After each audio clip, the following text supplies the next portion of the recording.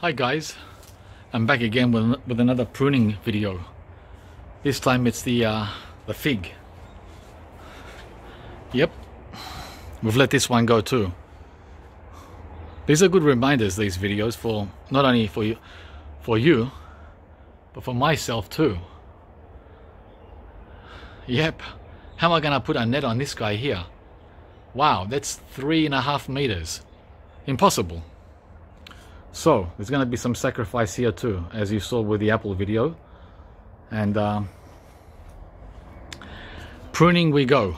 We're going to get the chainsaw out. First we're going to cut the tops with the lopers, and then depending how low we go, we're also going to use the chainsaw on these fatties. Look at this, the brown turkey already coming to life. It's been shooting out new tips for almost a month. Where is it? Right there. Look at that. Look, this process began in the middle of winter, like early July. Amazing. So the brown turkey, the other figs are sleeping, but not this guy. He's not sleeping at all. He stays awake, even in winter. Look. Look at that. All across, every tip, every branch. But that's not gonna matter, because I'm gonna get rid of everything. Everything's going. Everything.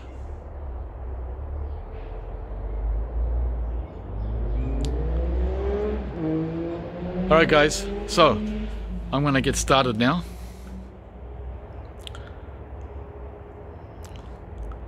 With the lopers. Yeah guys, just as a side note, it's winter still. Still winter.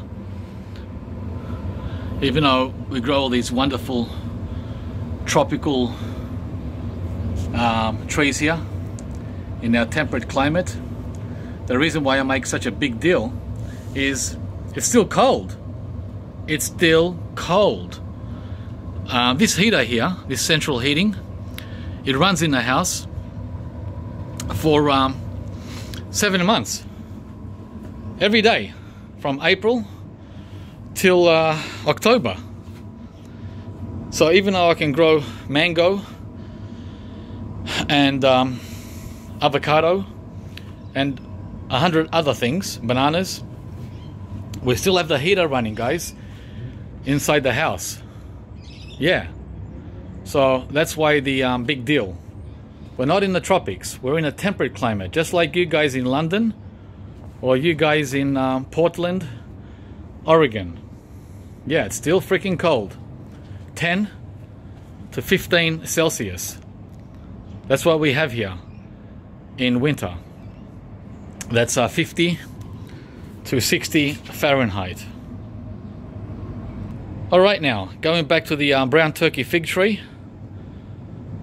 I would normally stop at this point, right here. Usually this is where I stop in past years when I prune them. But the thing is, guys, these are very vigorous trees. And what I just took off, all of it, all of this, will be back. It'll be back on the tree by summer. In other words, in about 6-7 months, all this will be back on this tree. So that defeats the purpose. I don't want to put a net up there at the 4 meter mark. It's very hard. And I don't want to be trimming again, right? Bringing it down, then putting a net on it. A lot of work. So what I'm going to do is this. I'm going to show you the other fig trees. Okay, this is what I'm going to do. I butchered this fig tree last year. Right here. See that? And there. Butchered that. These are big branches we're talking. Alright? And here. That one there. So what we ended up with last summer were all these new shoots that came up. Very manageable, easily reachable. Look,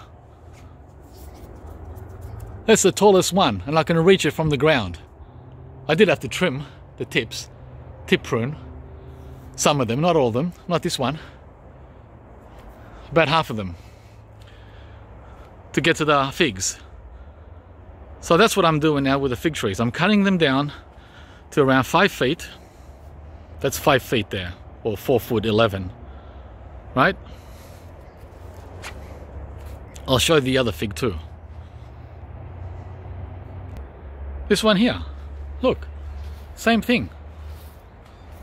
A year ago, I butchered it right here and right there, up there. And then we had all these new guys come over summer. Not a problem. See, I can always cut these wherever I want and still get figs at the bottom, right? I get to choose the height on these. These are easy to play with. It's not like playing with this guy here. You can't flex this guy, but this guy I can flex. I can do whatever I want to him, right? So you take control or take charge of your tree again. So that's what we're talking about. So instead of leaving this like this, because I don't want new guys coming up here, around here. I don't want them up here. I don't want them anywhere around here. I want them down here. I want them coming from here, right? From down here. I want the new growth down here, not up here. I don't want it up here because it's going to be up there, 2 meters, over 2 meters by the end of summer, 3 meters. So we're going to use a chainsaw right here, like I did the other 2 figs I showed you. Right here. So chest level. Let's do it. That means sacrificing 1 year of figs. One summer. I might get some autumn figs, the late ones in March. And that's it. Job complete, other than picking up the mess. Look at that. Looks like a baby. This tree is not a baby. I planted this back in 2002. Yeah, it's about 18 years old. 18. So